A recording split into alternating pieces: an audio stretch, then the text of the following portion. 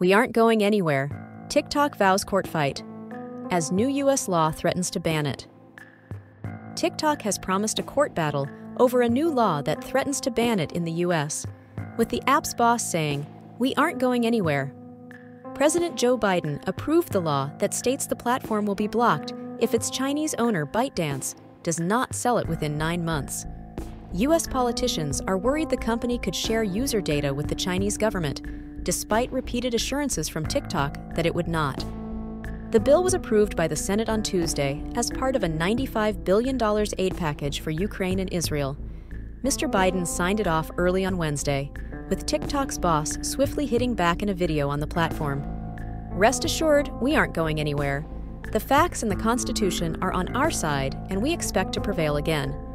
This unconstitutional law is a TikTok ban, and we will challenge it in court. We believe the facts and the law are clearly on our side, and we will ultimately prevail," said Chief Executive Shou Chu. The legal challenge could argue a ban would deprive the app's 170 million U.S. users of their First Amendment rights to freedom of speech.